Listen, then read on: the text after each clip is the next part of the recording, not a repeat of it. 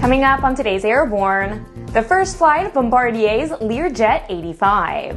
The FAA grounds non-commercial search and rescue UAV flights.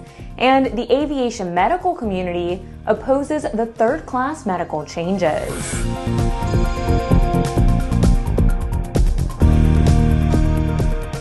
Welcome to Airborne on Aero-TV. I'm Ashley Hale. The Learjet 85 aircraft has successfully completed its first flight. That marks the start of the aircraft's flight test program leading up to the first customer delivery. The flight departed from Wichita-Mid International Airport and lasted approximately 2 hours and 15 minutes. It reached an altitude of 30,000 feet and an airspeed of 250 knots. All flight controls were exercised, with the systems and aircraft performing as expected. Bombardier employees, along with suppliers, were on hand at the Bombardier Wichita facility to celebrate this milestone flight and greet the Learjet 85 aircraft and test flight crew upon landing. Once again, the FAA has gone after drone flying, as if they actually had regulations to control it. Only last month, an NTSB judge ruled that the FAA did not have control over drone flights because they have not gone through a regulatory process to control them.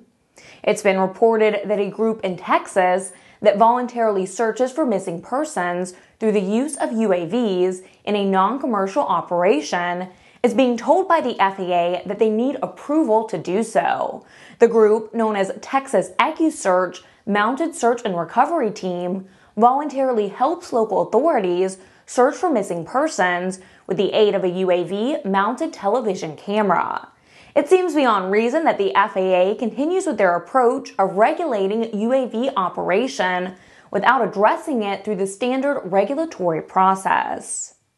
You're watching Airborne. We'll be back after these messages with more news and our feature of the day. ADS-B will be mandatory for most aircraft by 2020 in the United States, but you can benefit from ADS-B today with the Bendix King KT-74 Mode S transponder. The KT-74 meets the global mandates for ADS-B out when attached to a suitable WAAS GPS.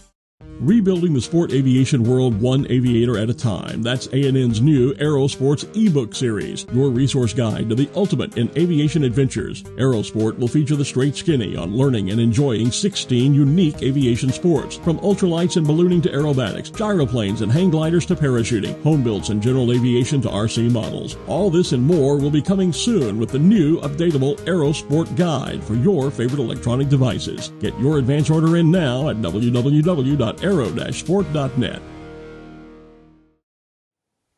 Welcome back. If you'd like to support Airborne, Aero-TV, our website, or our podcast, drop an email to jim@aero-news.net.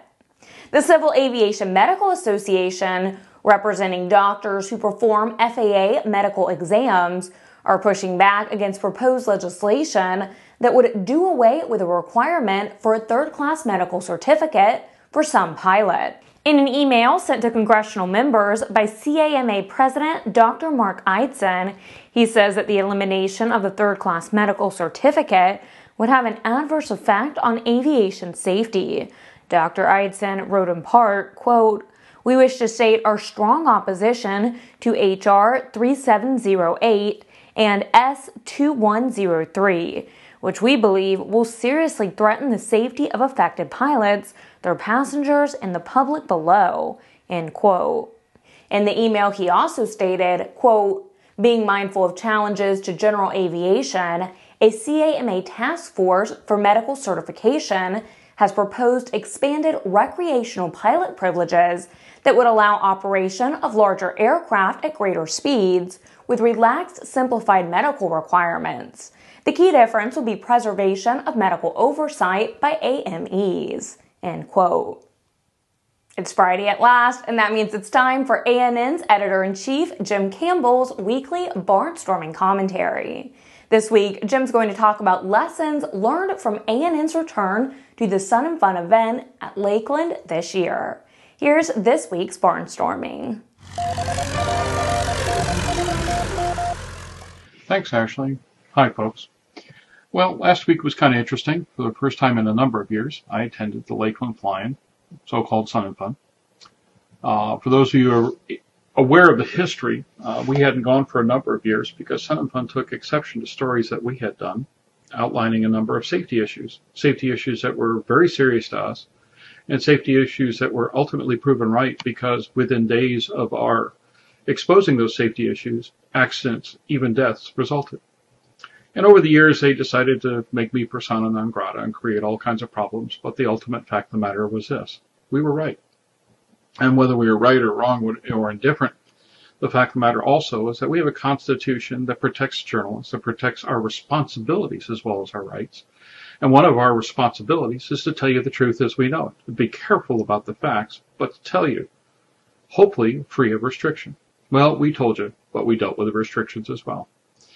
Well, with the old guard at Sun and Fun gone, the new guard seemed to ignore that, and that's all well and good. Although nobody said a word about regretting what's happened in the past or even apologizing for what's occurred. And, well, we're putting our big boy pants on and just kind of going, okay, well, we still got a job to do, and we'll do it. But the big question is this event viable in today's scheme of things? And it's a really big question. The first half of the fly-in seemed to go rather poorly. There weren't a whole lot of people there. There's a lot of disorganization. The site plan is a bit of a mess. The volunteers have indicated that there were significant problems in getting instructions and getting cohesive leadership. So it's hard to say what's going to happen. Outside of that, though, when the Blue Angels showed up, there were a number more in attendance, and hopefully that's a good thing, although it's certainly not the kind of attendance that the vendors hope for. And by and large, 99% of the vendors, practically 100%, basically said that things weren't going well, that they hadn't been going well for years, and many were talking about either withdrawing or curtailing activity for the future. So this is a fly-in that needs to be fixed. But on the other side, I have a message for the vendors.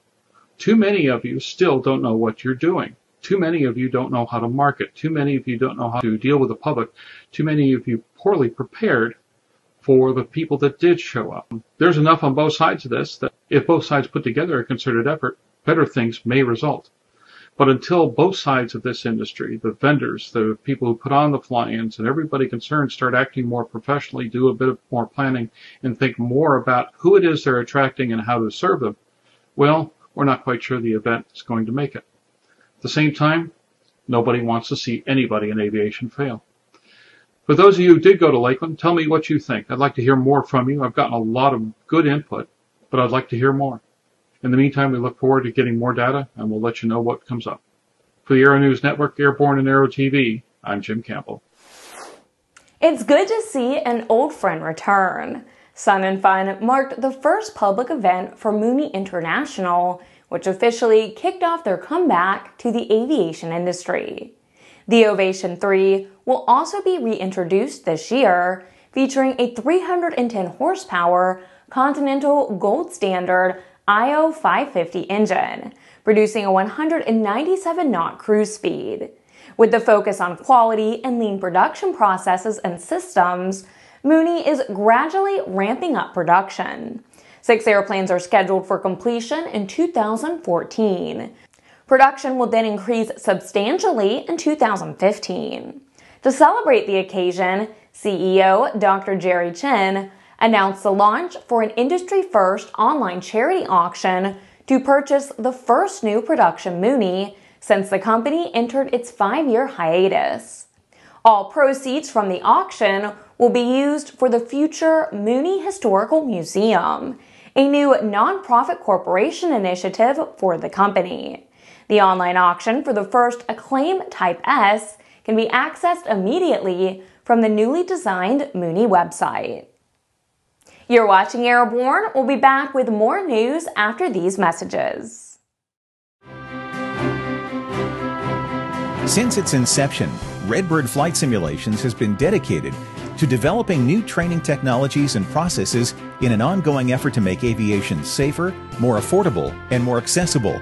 Consider Redbird's flagship flight training device, the FMX, a superior quality, full-motion, feature-rich advanced aviation training device priced with real-world flight training organizations in mind. With standard features that are anything but standard, such as wraparound visuals, a fully enclosed cockpit, quick change configurations, scenario-based training compatibility, and of course, an electric motion platform, the FMX serves up a level of realism that is simply unavailable in other training devices on the market. For more information on Redbird flight simulations, the Redbird FMX, and Redbird's entire line of flight training devices, visit www.redbirdflightsimulations.com. Welcome back. Here's some advice. If you don't like airplanes, don't buy a house on an airport. Situated in the village of Wellington, Florida, is a home and airport development known as the Aero Club. The homes surround a 4,000-foot paved runway that sits in the middle of the development. Now, according to reports, relationships between the village of Wellington and the Aero Club have become a little tense since a village councilman bought a house there. He started proceedings in the village council to regulate the operation of the airport. Kim Kopp, a resident of the Aero Club, is reported to have said, quote, "This is initiated by one councilman because he's moving in and doesn't like airplane noise." It seems like common sense would dictate that if you don't like airports, don't buy a house near an airport. But then, of course, what's common sense got to do with this situation? The airplane that its creators hope will fly around the world using no fuel has been introduced to the world. Tom Patton reports. Solar Impulse 2 boasts a wingspan broader than most airliners, yet has only a single seat and weighs just 5,000 pounds. The airplane was created by Bertrand Piccard and Andre Borschberg, who hope to take turns flying the airplane around the world sometime next year. Like its predecessor, Solar Impulse 2 derives all of its fuel from solar panels that charge batteries driving 4 electric motors, allowing the airplane to stay aloft at night using no traditional fuel. To complete the around-the-world flight, Solar Impulse 2 will have to accomplish what no other aircraft has achieved before, flying without fuel with only one pilot for 5 consecutive days and nights over oceans and from one continent to another. Flight testing for Solar Impulse 2 is set to begin next month, followed by training flights over Switzerland. The solar-powered circumnavigation is planned for 2015, but no firm departure date has been set. For Airborne, I'm Tom Patton. Get comprehensive real-time 24/7 coverage of the latest aviation and aerospace stories anytime at aero-news.net. Please remember, Airborne is streamed 3 times a week and is always online. Join us every Monday, Wednesday, and Friday for a new edition of Airborne. I'm Ashley Hale. Thanks for watching.